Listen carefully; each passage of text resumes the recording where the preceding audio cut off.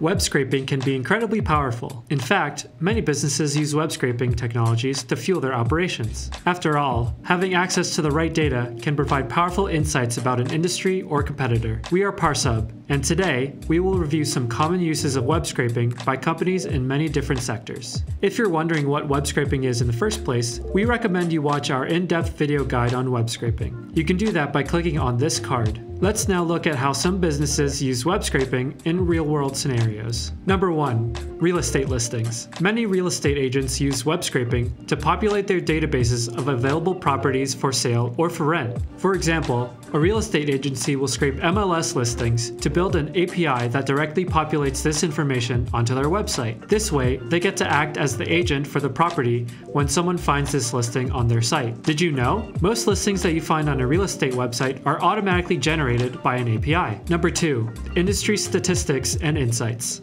Many companies use web scraping to build massive databases and draw industry-specific insights from them. These companies can then sell access to these insights to companies in said industries. For example, a company might scrape and analyze tons of data about oil prices, exports, and imports in order to sell these insights to oil companies across the world. A notable example of the value that can be unlocked from this is the one of HighQ Labs. This company scraped public data from LinkedIn to draw their insights on employment for several industries. This resulted in them getting banned from scraping LinkedIn data. However, the courts have upheld HighQ's argument that scraping publicly available data is not illegal. Number 3. Comparing e-commerce sites. There are several websites and applications that can help you to easily compare pricing between several retailers for the same product. One way that these websites work is by using web scrapers to scrape product data and pricing from each retailer on a daily basis. This way, they can provide their users with the comparison data they need. Number 4.